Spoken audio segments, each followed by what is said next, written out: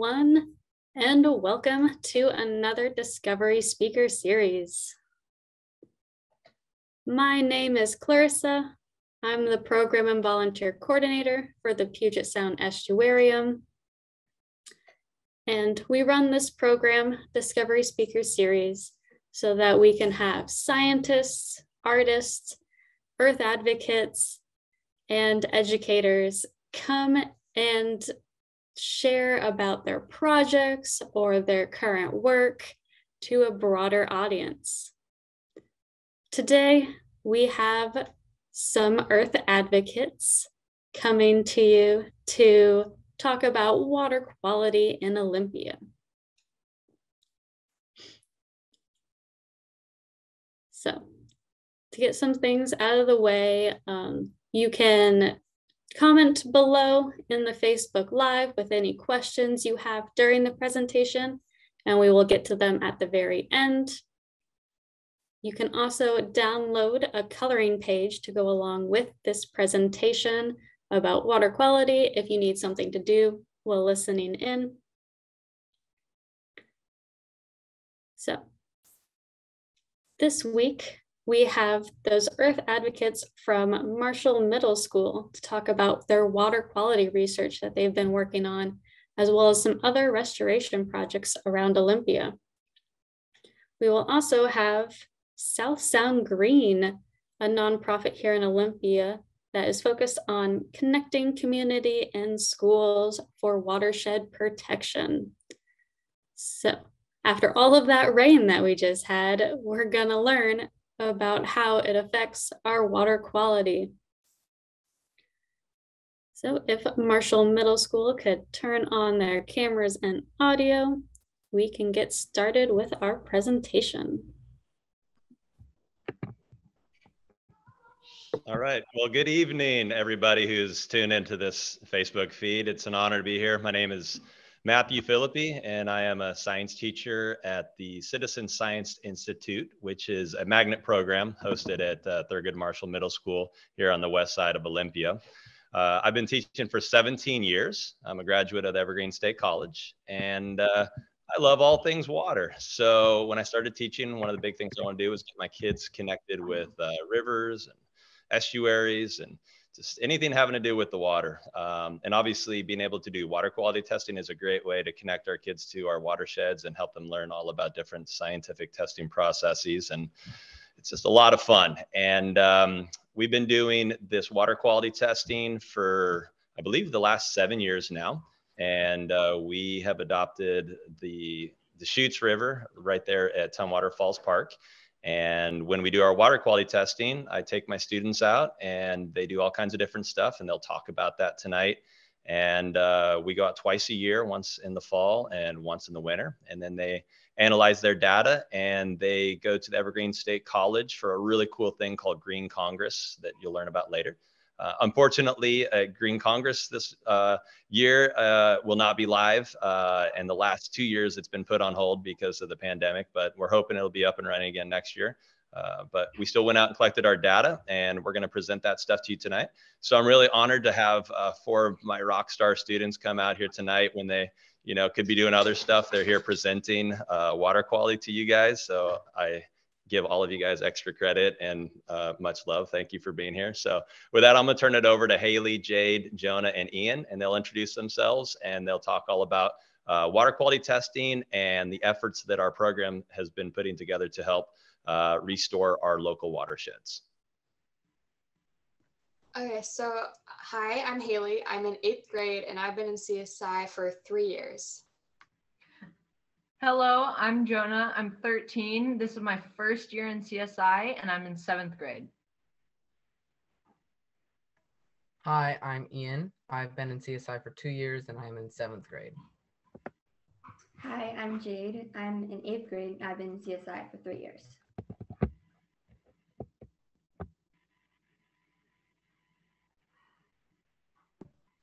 These are our teachers, Mr. Philippi and Mr. Condon.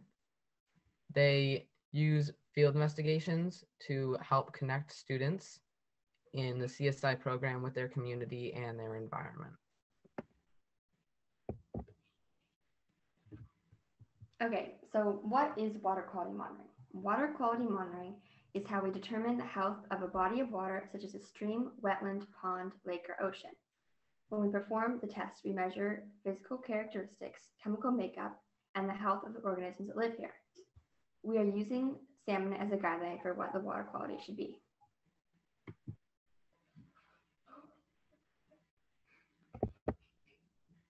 Why do we monitor? Humans are dependent on fresh water for many things, including drinking, recreation, animals have to use it, and citizen scientists are essential for helping maintain and improve the water quality throughout the world. So if we find something that's wrong with the water quality, such as the pH is too high and it's killing a lot of the animals, we can help find that problem and quickly fix it so we don't lose those habitats. Monitoring helps inform us about how we're affecting the watershed. So anything that we see that happens, such as a farmer is using too much nitrogen to grow their crops and it's affecting the nitrates in the Deschutes watershed, we'll find that. Monitoring the health of our rivers is essential to preserve and restore our ecosystems. If we let there be too much water, we can have toxic algae blooms, which suck all of the oxygen out of our water, which can kill a lot of our organisms. Different bodies of water have different levels of pollution. The more we monitor them, we can prevent contamination problems. So some people have probably heard of a watershed, but it's kind of a hard thing to define. So a watershed is defined by the high points like hills or mountains, and a watershed is named after the largest bodies of water in it, like a river, lake, or a bay. So when we do our water quality testing, we test in the Deschutes watershed, which is named after the Deschutes River, and that's the largest body of water there besides the Puget Sound. Here is an example of a watershed. There's the high points, which are also known as divides, and then there's the valley, which has the rivers and the tributaries. One important thing to note is that a watershed isn't just the water, it's also like the land and everything in that area.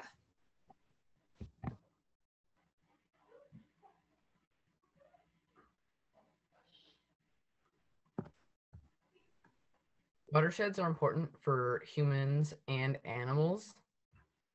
They're very important to have a healthy economy, since they provide clean water for industrial use and irrigation.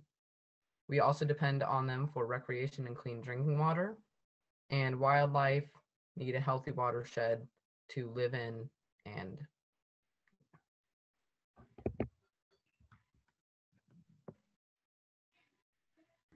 So we measured dissolved oxygen, temperature, fecal coliform, pH, nitrates, turbidity, benthic macroinvertebrates, and physical features of the riparian zone. Here's a map of the Deschutes watershed. At the headwaters, it's Gifford-Pinchot National Forest. It flows into Capitol Lake. Its mouth is at Budd Inlet. Our site is located 2 miles from the mouth of the Deschutes River.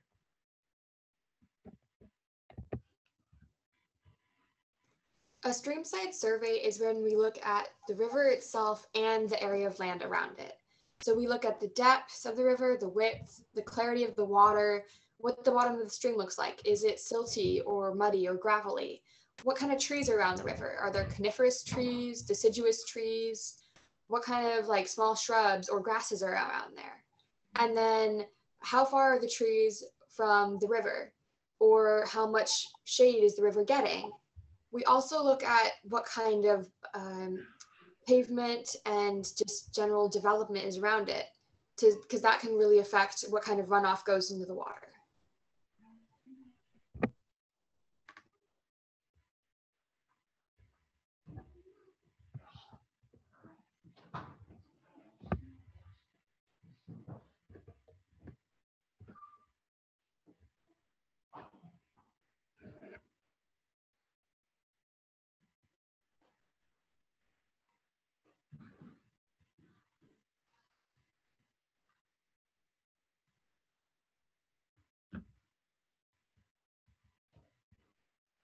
Ian, you're muted. Dissolved oxygen measures the amount of oxygen that is dissolved in the water. It is very important for healthy rivers and ecosystems. The level of dissolved oxygen, it can help explain what species can survive in the water. And fish and aquatic insects take oxygen through their gills, which can only be found in dissolved oxygen, and it is measured in milligrams per liter.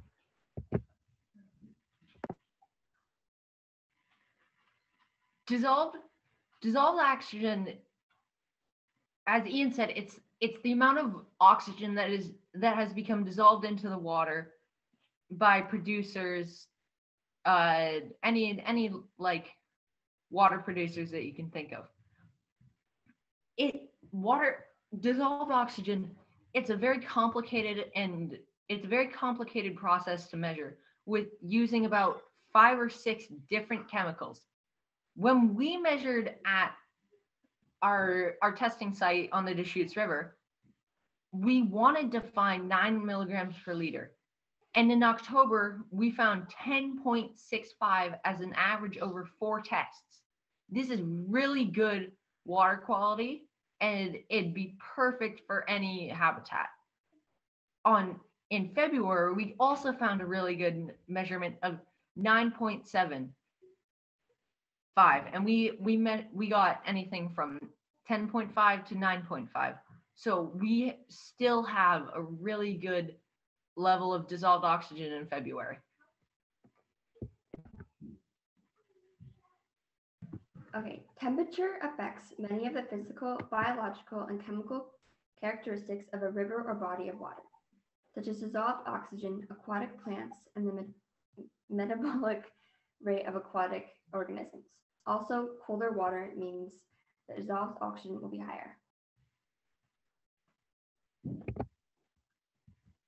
So the optimal level is less than 12 degrees Celsius. And in October 2021, it was 10 degrees, which is pretty good.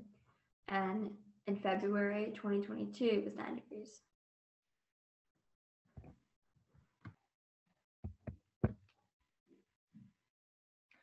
pH stands for potential hydrogen. Water, H2O, contains both positive hydrogen ions and hydroxy ions. Oh, the pH test measures the positive hydrogen ion concentration of liquids. Most organisms are adapted to live in a specific pH range and are sensitive to change. If something happened to a ecosystem, for example, if the pH rate even went up by 1, it would devastate the ecosystem. Because of how the scale is, every time you go up 1, it's 10 times the amount that was previously there. We measure pH on a scale that ranges from 0 to 14. The lower the value, the more acidic, like one of the highest is battery acid, which can burn your skin. The lower the value, the more alkaline or basic. Right in the middle is 7, which is good water quality. A little bit, about 7.5 is ocean water, and about 5 is milk. Sorry, not 5. 6.5 is salt water, and around 8.5 is milk. The salt water is going to be more like 8 to 8.5, right? Yes. When we measured pH at our testing site, we got 7 pH units in October and then 7 pH units again in February. This is perfect and exactly what we wanted.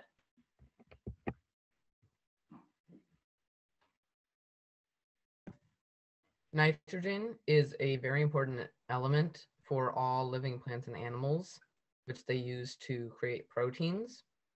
It makes up about 80% of the air that we breathe. It can be absorbed by algae and converted into forms of nitrogen such as ammonia and nitrates, which can cause algae blooms and eutrophication. And they are measured in milligrams per liter. In October of 2021, our level was 1.75 milligrams per liter, and in February of 2022, it was 1 milligram per liter. The optimal levels are below 1 milligram per liter.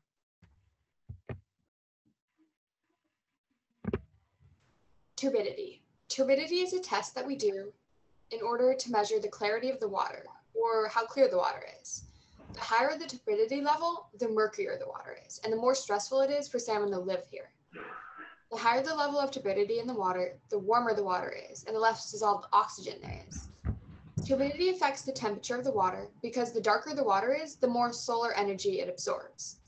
Turbidity is increased by soil erosion, industrial waste, sewage, and we measure turbidity using JTUs, which stands for Jackson Turbidity Units.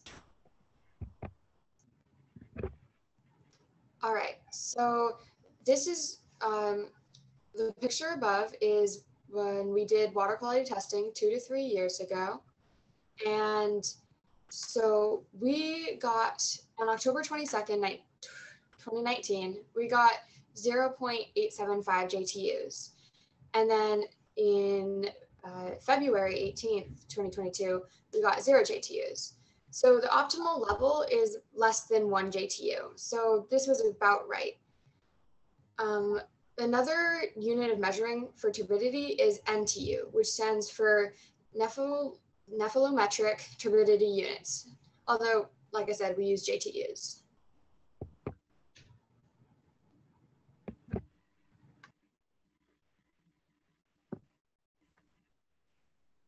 Fecal coliform is a type of bacteria that is found in the feces of humans and other warm-blooded animals.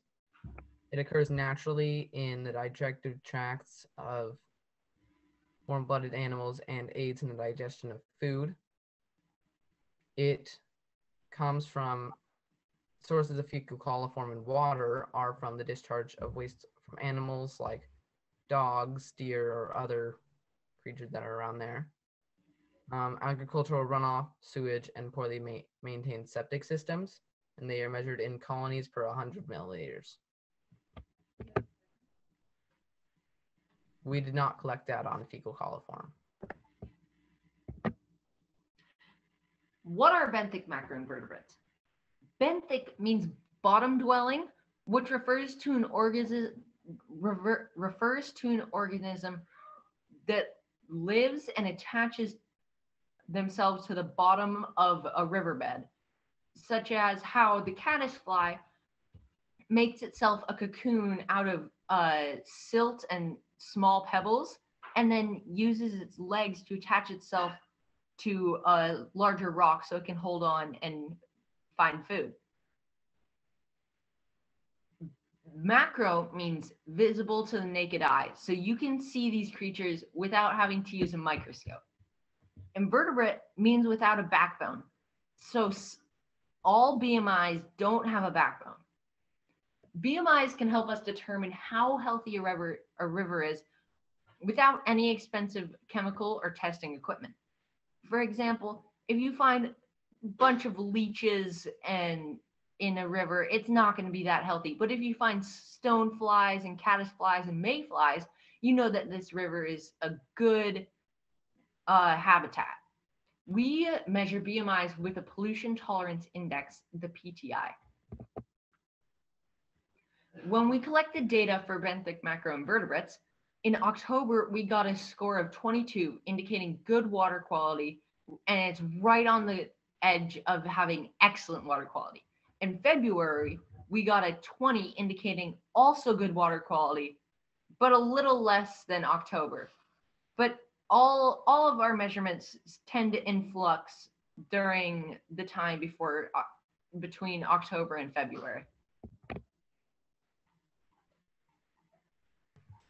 Hotspots are tests that did not meet the standards. We think our site didn't meet the standards because of factors such as the Tumwater Valley Golf Course using fertilizers to keep their grass green. All of the fertilizers wash straight into the Deschutes River, causing lots of algae blooms and eutrophication. The algae sucks up all the oxygen in the stream. That's why we think our dissolved oxygen levels are low. That's also why nitrates and fecal coliform levels are high.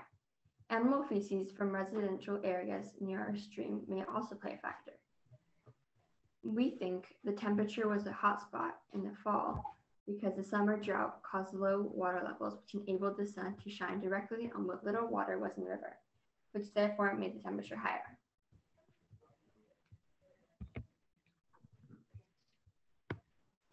While we were at the site, we had some couple questions about our water quality testing.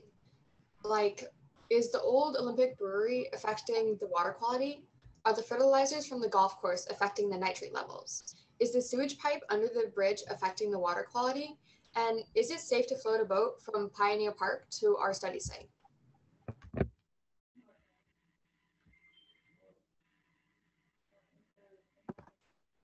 Some improvements we can make to our site are to have more trash can, more dog waste units. We could talk to the Tumwater Valley Golf Course about their use of fertilizers, plant more trees, and maintain and check sewage systems for leaks, and restore Capitol Lake to an estuary. Be a watershed hero. Some things you can do are go and explore your watershed.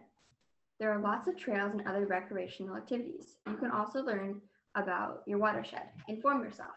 Teach your friends and family about your watershed. And last, enjoy your watershed.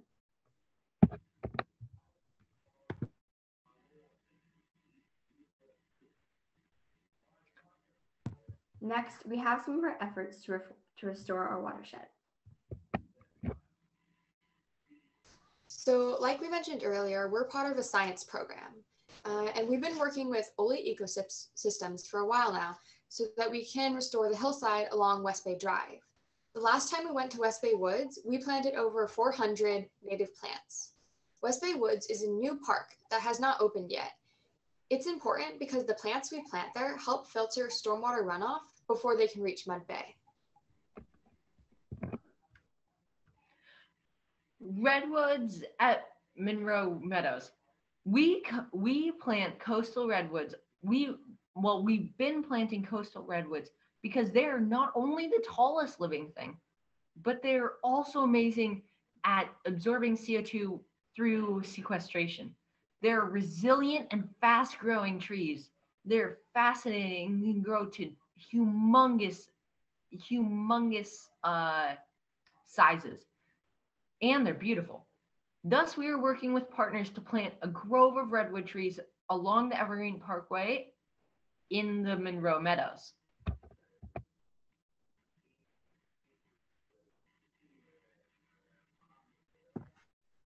Grass Lake is only a short walk from our school, and we've been working there to create a trailhead on 14th Avenue and to improve existing hiking trails and remove invasive plants like Himalayan blackberry and Scotch broom and plant more native trees and plants.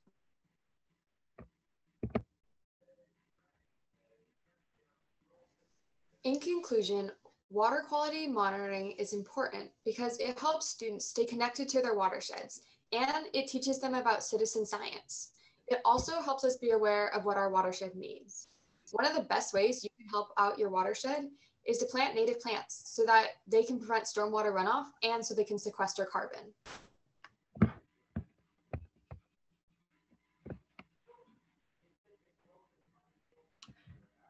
Are there any questions? Thank you, Marshall Middle School students. That was great. We're gonna save questions for the end once everyone has presented. It's pretty cool to see you guys studying the watershed and looking at the macroinvertebrates because I did that in college. So it's a great running start to see our youth doing that as well. I'm now going to turn our presentation over to South Sound Green to talk more about the Student Green Congress.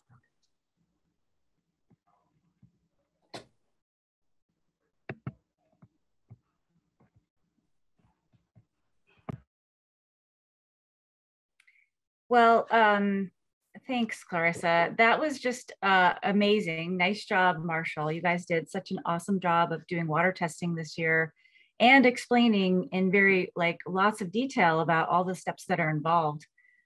We've been working, like Matthew Philippi said, with Marshall for, well, the last 7 years as CSI, but then before that for quite a while. And this program, South Sound Global Rivers Environmental Education Network, has been active in Thurston County for 30 years. And we work with a variety of schools in a variety of different areas throughout the county. We'll go to the next slide. So we live in such a special place. We're kind of sandwiched between the Olympic Mountains and the Cascade Range, with Mount Tahoma visible on those clear days. And Puget Sound is kind of nestled right down here in the middle. And like you heard the Marshall students talking about, Puget Sound there are some challenges with thinking about how our watersheds, when it rains, any pollutants that are on the ground potentially can end up here. So while it's a beautiful place, there are some sort of hidden pollution problems. And so we are working hard to educate students and the community about that so that we can make a difference and keep this place really beautiful. At the heart of a lot of the work that we do in this water quality testing, it gets back to salmon. So we are looking at these charismatic megafauna as a way to sort of draw people in to this issue of water quality. We know that our resident killer whales rely on Chinook salmon for their survival predominantly. And if our habitat is not clean in the freshwater system, if that water quality is poor, it's going to not allow those runs to be healthy. And so it is a struggle to, I think that is definitely something that's been in the news, and there's a variety of reasons why salmon are struggling. And the more that we can do to educate our community about these water quality issues, the more actions that we can take. So I mentioned that this program has been active for 30 years. It was actually brought into the Thurston County region by a former car dealership. Hulbert Auto actually brought this back from a General Motors meeting in Michigan, which is where the green program actually started. And so quickly spread throughout this region, got a lot of support from not only the school districts, but from the local jurisdictions, the city of Tumwater, Olympia, Lacey, and Thurston County. They all jumped on board right away because they saw this as a way to really, improve our watersheds. And so this program then split into some subgroups. And so we had the Bud to Shoot screen, and we had the Nisqually River Education Project. And now there's a third watershed program too in the Chehalis Basin called the Chehalis Basin Education Consortium. And so we're kind of like the three sister watershed programs here in Thurston County. You can go to the next one. Here's a picture of the watersheds in Thurston County. You heard the kiddos talking about the Bud to Shoots, which is, you can kind of see is there right in the middle. And then we also work in the other subbasins that drain to Puget Sound. So working left to right, that would be Totten Inlet and Totten Watershed and Eld. Deschutes is in the middle there. And then we've got the Henderson over to the right. And I mentioned that the Nisqually River is served by the Nisqually River Education Project. So that's the far right watershed. And then the southernmost watersheds all drain to the Chehalis River and then out to Puget Sound. I'll pass it over to Sam. He's going to tell you about some of our programs. Hi, everybody.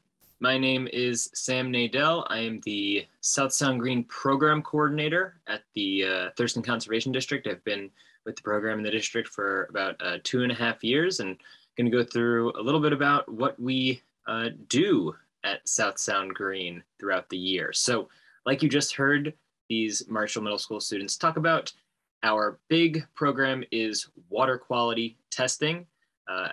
In a normal year, we might have over 60 different water quality test sites throughout that area that Stephanie described, in those watersheds within Thurston County that drain into Puget Sound.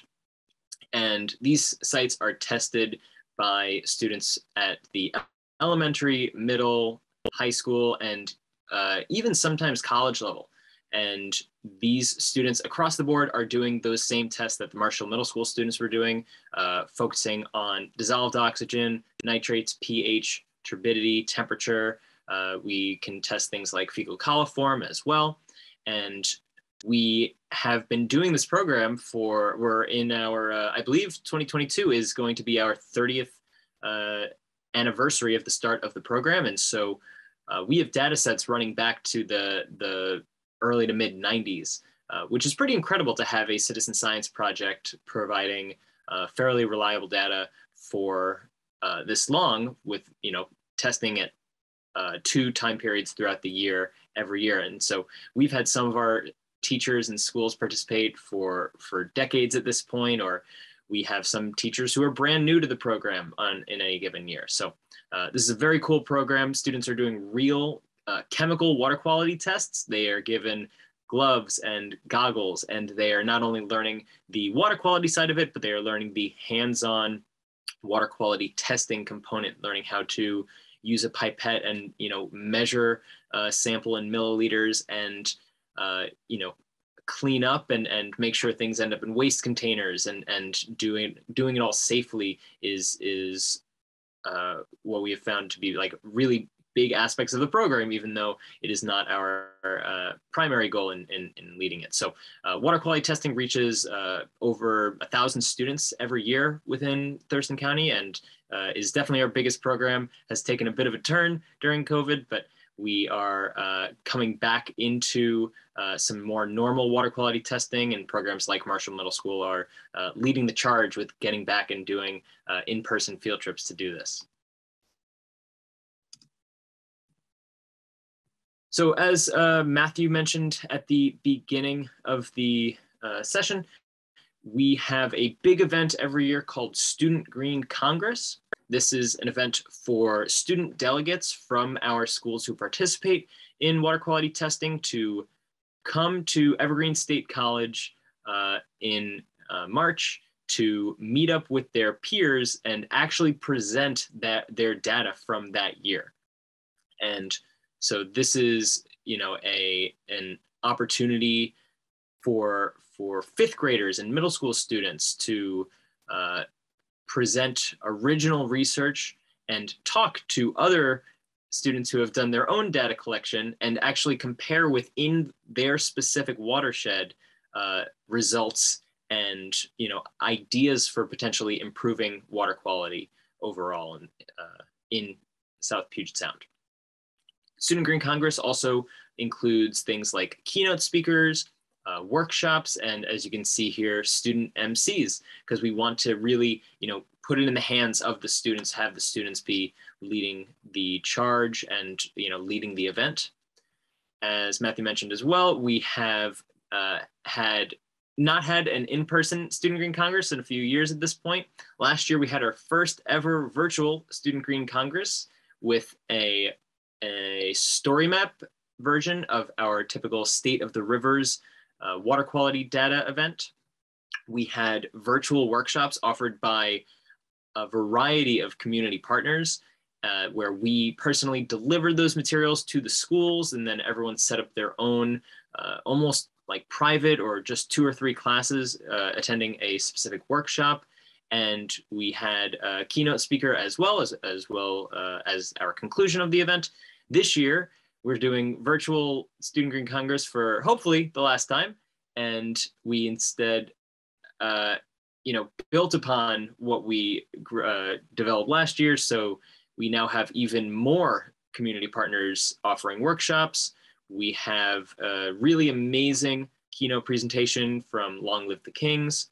And all of that is going to be taking place in mid-March, March 17th this year. And we have the rare opportunity, because it's a virtual event, to be able to offer it to entire classes instead of just student delegates. So we have even more participation than a normal Student Green Congress, with students coming from our watershed, the Nisqually watershed, and the Chehalis Basin Education Consortium. So outside of our water quality testing, we offer a lot of support with things like service learning and action projects. So for the redwoods planting that Marshall Middle School did back in January, we were on hand to assist with that, but we do other restoration projects throughout the county as well. And we support classes as they take on their own action projects. So sometimes these action projects come out of Student Green Congress, where they've identified a particular hotspot and want to do a specific action to address it. Sometimes it comes from students who have been inspired by doing water quality testing within their class and want to make a difference. So a recent example is students at the Olympia Regional Learning Academy, or ORLA, organizing their own trash cleanups during their recess times, because students recognized that when they went water quality testing, they saw a lot of pollution at their site. And so these are, opportunities to build upon the water quality testing, but to do so with more direct actions. Another offering we provide at South Sound Green are nearshore field trips. These typically take place in the spring and early summer every year. These are opportunities for students to, instead of focusing just on the freshwater, get exposed to the saltwater aspects of Thurston County as well. And so we like to bring students to local beaches or local docks or marinas to provide a comprehensive lesson that includes things like intertidal zone biology, potentially water quality testing of saltwater environments. We like to have a diver on hand to go dive and collect specimens from the seafloor. And so these are, another opportunity to get students out in the field and see a different aspect of the watershed. So we have a water quality program that is, based in October and February, where their students are seeing how water is flowing through their local rivers and creeks. And then in the spring, towards the end of their school year, they get to take these field trips to see where that water ends up in Puget Sound.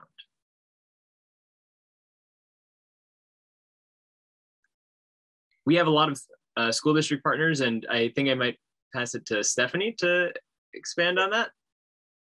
Sure, sure. Yeah, so we do. We work with a variety of school districts throughout Thurston County, including North Thurston Public Schools, Olympia School District, Griffin School District, Tumwater School District, and Rainier School District, as well as private and homeschool groups. So without those partners and sometimes working closely with the district administration and closely with teacher teams, our program wouldn't be as strong as it is. So we're really grateful for those connections that we've made within the school districts. We work hard to nurture teachers. I think that's something that is really at the top of the list in some of the work that we do. If we can educate teachers and helping them to feel confident about bringing students outside, then that just grows exponentially. Every year you're bringing another classroom of students down to the creek or bringing another group of students out to the beach. So we do have a variety of professional development offerings throughout the school year and even over the summer to engage teachers in this type of learning. One of our kind of, I would say most favorite, it is though, and probably one of our largest professional development opportunities is Summer Institute for Teachers. This occurs 3 days, over a 3-day period, just after school is out. And over the 3 days, we have a different theme every year. This professional development is done in partnership again with the Nisqually River Education Project and the Chehalis Basin Education Consortium. And these 3 watershed groups come together to identify a theme, to identify some really rich outdoor field experiences that engage teachers in like just again, the beauty of this place that we're living in, and sort of reinvigorate them in thinking about science in a really creative and fun way. And then we incorporate grade level appropriate lessons related to that theme and that field experience. So for example, one year we were focused on glaciers and receding glaciers on Mount Rainier. So we went up to Mount Rainier and we spent a night at Peck Forest, and we spoke with Mount Rainier rangers, and we talked about how the ice is formed on the mountain. And then we sort of traced the watershed all the way down to the Billy Frank Jr. Nisqually National Wildlife Refuge, and engaged in some lessons down there as well. So for the last, I would say at least 10 years, our themes have focused on climate change. How climate change is affecting our really in a hyper local way, how it's affecting Thurston County. And so themes like receding glaciers, sea level rise, ocean acidification, those are like water quantity. Those are things that we are talking about at Summer Institute for Teachers. Sam touched on, I think, a little bit of our action projects. We really rely heavily on volunteers as well. The more hands on deck, the easier those field experiences go with students, especially like planting projects like this. If we can break into smaller groups and have adults there to help out, it's just makes everything go much more smoothly. So if anybody is interested in volunteering with us, we would love to have your help. Yeah, and here's our contact information. We have a website with, Sam referred to our data set. All of our data is available on our website. We have at-home lessons there. We have links to videos that we've created over the last couple of years, especially the story map for the Student Green Congress will be posted there. And then we have, social media, of course. So if you'd like to follow us and see what's going on a day-to-day basis, you can find us there as well.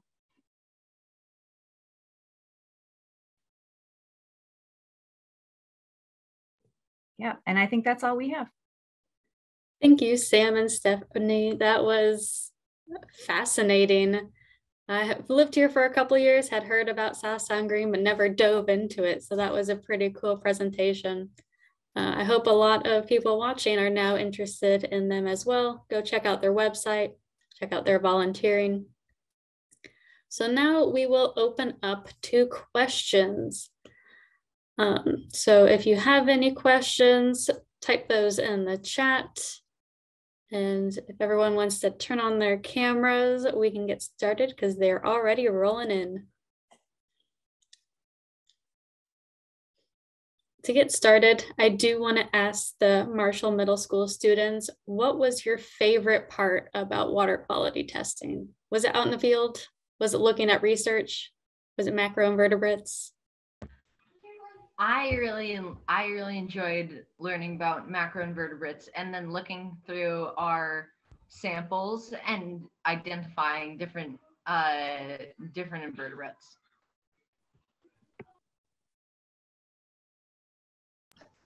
I really enjoy doing the turbidity test. It's kind of cool to see, like, you add a chemical to the water to make it, like, you have to figure out how to, I'm trying to say this.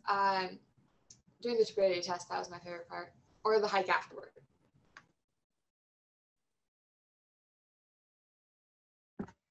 I also like the turbidity test. It was really interesting to see how long it would take because it differs each time with the amount that you have to put in. So it's very fun. Yeah, I like the turbidity test too, but I also just liked going to like some waterfalls and like seeing the site, and like we went there in 6th grade, so it was kind of cool to see how it was different when we went back in 8th grade. So yeah, that's fun. That is cool to see it changing over time. Okay, one of our questions is, are the redwoods native trees? And then which of the suggestions for your site do you think would have the most impact on the health of the river? Which of the water quality aspects did you find most interesting? Oh, you got that one. Did you see salmon this year? And how was presenting for us? Was it exciting? Was it nerve-wracking? Okay, I can take the redwood question first.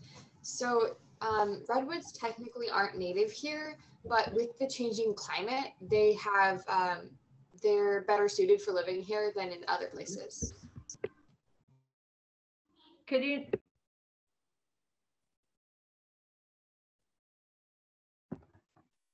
To answer the question about if we saw salmon, we saw quite a few salmon this year. There were a lot of them in the Kennedy Creek where we went. It was really cool to watch them.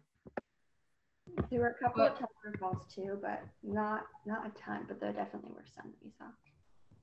In the other group though, we went in February, we didn't see any salmon. Only the October group did.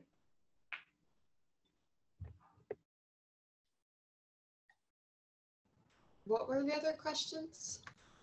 Which of the suggestions for your site do you think would have the most impact on the river?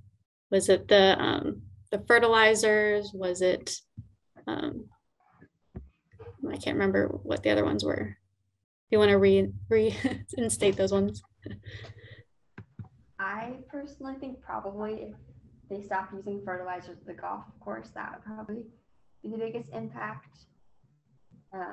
And maybe people picked up the dog's poop too. That probably helped.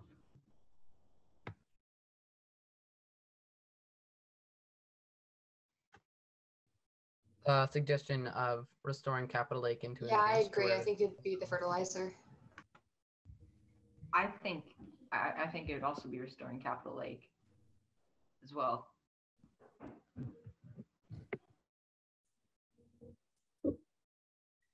And then someone mentioned if there was ever thought of testing before the golf course and after to see if there was a change in that nitrogen.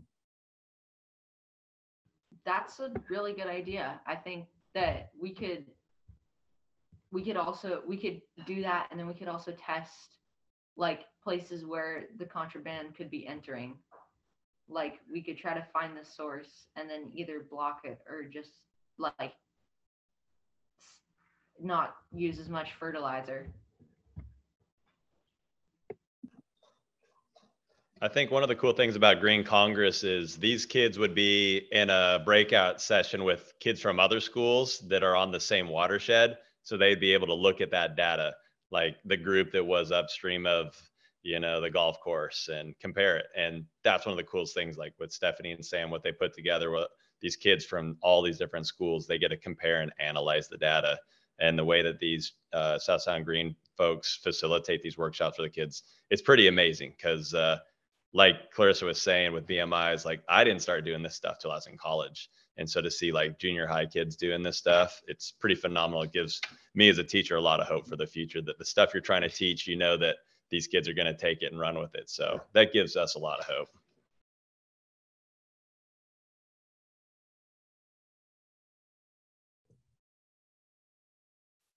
Another question we have for Sam and Stephanie is, what inspired you to get involved in environmental education? A little philosophical there.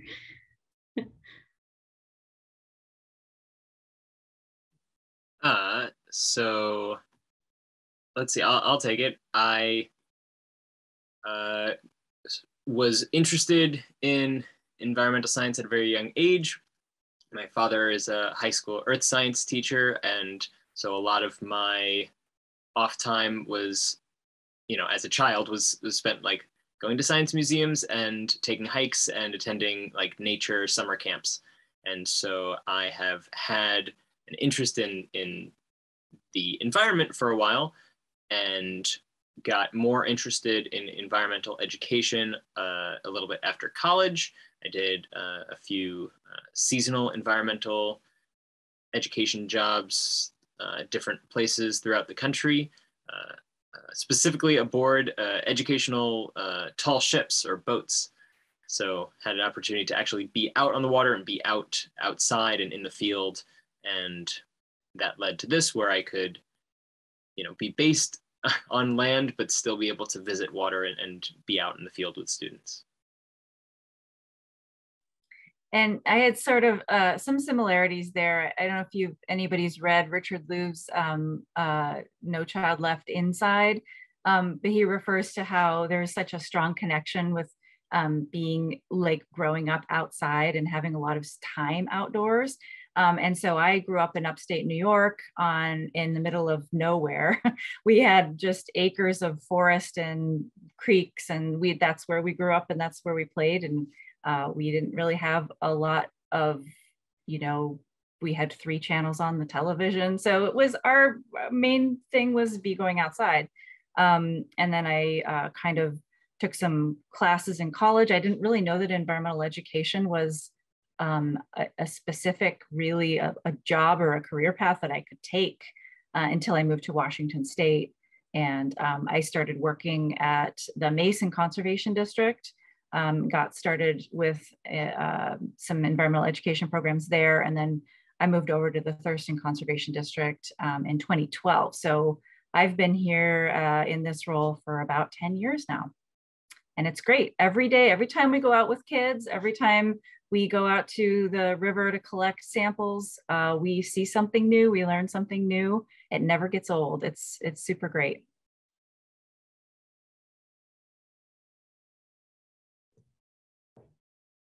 So another question that I just have for Stephanie and Sam is, what is the next event that volunteers can help out with?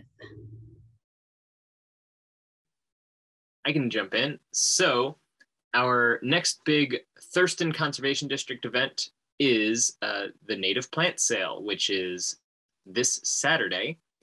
It is an event at the Thurston County Fairgrounds. It is an event that happens every year, but we weren't able to do it in person last year. And besides native plants available for sale, there are a lot of community partners and booths and food, and it should be a lot of fun. And that is, I believe, 10 to 3 on this Saturday.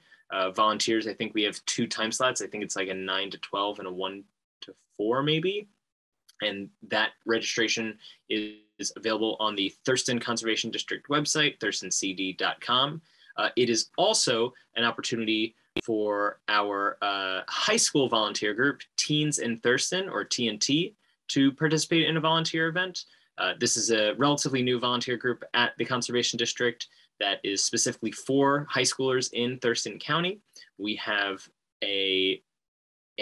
some sort of event every month as a group to do something to either promote conservation or take actions to improve our environment. So that has looked like restoration projects at Watershed Park, or touring the Kennedy Creek Salmon Trail and doing some trash cleanup, or taking a garden tour at Avanti High School and helping prepare their garden for the spring. And so if you are a high school student, or a high school student who would be interested in that information is also available on our Thurston Conservation District website. And events are once a month. And so next one is Saturday, and one after that will be sometime in April. So yeah, restore your watershed, buy some native plants. Sounds like a good timing there.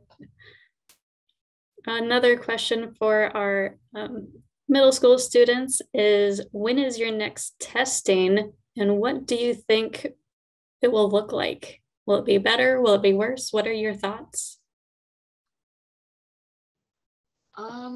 Well, I think we only usually do 2 tests every year, and we just did our second test. So our next test will probably be next year. I'm guessing that the temperature of the water will probably be a little warmer next year, and the turbidity will be a little too high. That's my guess.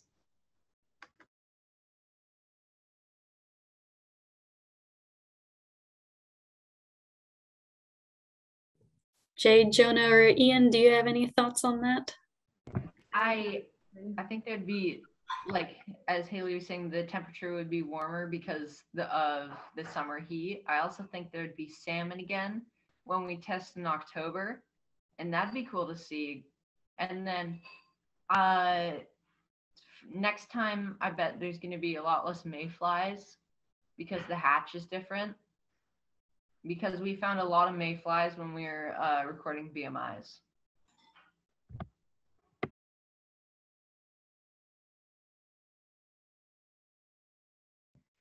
I agree that there will probably be a temperature rise and maybe some effect will be caused by the golf course fertilizers.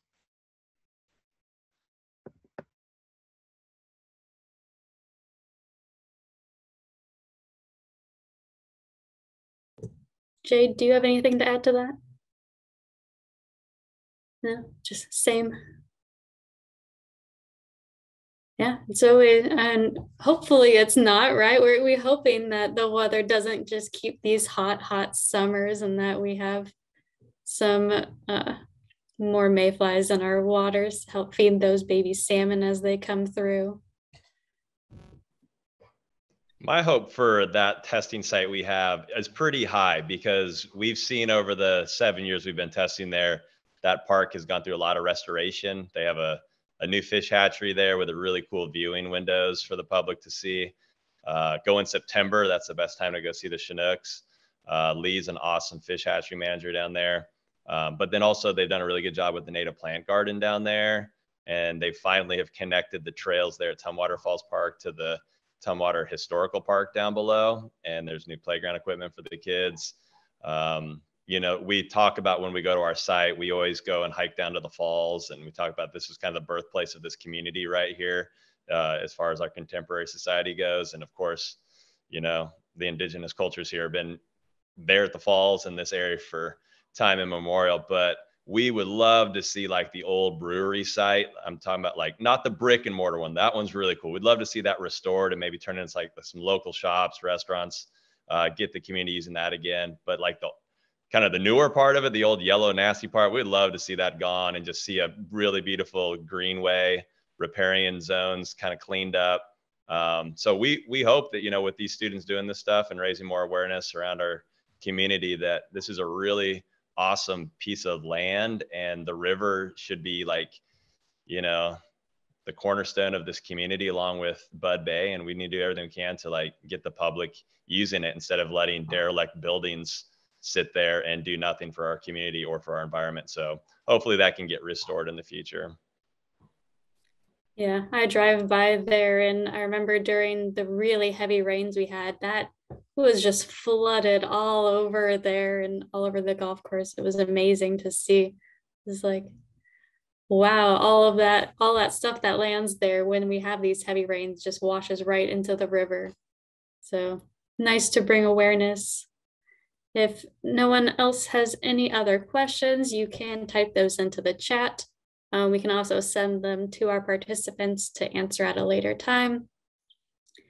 But thank you so much, Marshall Middle School and South Sound Green. That was a great presentation.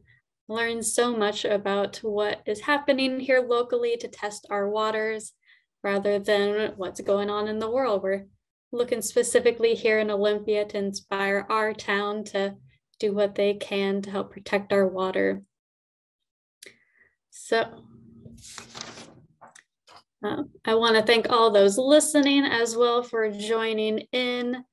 This is our last Discovery Speaker series for the sections that we have them in. They're October through March, and so this one is now over. We will start back again in October this year, but we'll take a small break. So make sure that you send us your coloring page if you enjoyed those, and hope to see you in the following session. Thanks for joining.